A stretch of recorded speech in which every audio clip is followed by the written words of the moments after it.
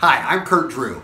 Today I'd like to explain to you the 3 methods for you to test your home for your radon levels.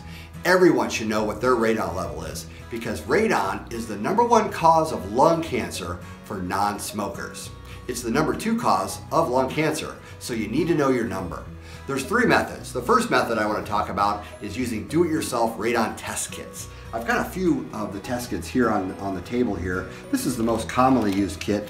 It's got carbon inside of here, and carbon absorbs the radon that's in the air. You expose this kit to the environment in your home for a minimum of 48 hours, and you mail it off to a lab to find out what your results.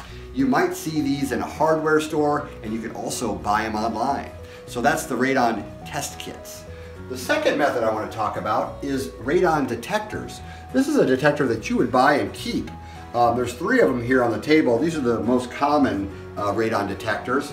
This is the oldest model. It's just basically a standard model that gives you a digital readout of what your radon levels are. This newer technology now uses Bluetooth and an app on your phone. So you have a digital readout as well as a connection to your phone, and you can see what your radon levels are and also some historical data. Along with this Radon Eye product, there's a product called the Wave that you actually just wave your hand over to tell you if you're safe. It doesn't have a digital readout, but it does have an app as well. So we like these detectors, and they're fairly accurate. The downside with the detectors, they can fall out of calibration over time, and there's no way to recalibrate them. But they are still a good device to test what your radon levels are, and you can find those on Amazon like you can about everything else. The third method I want to talk about is hiring a professional to do a radon test for you. Here's a couple of different radon monitors that are calibrated instruments that radon professionals use.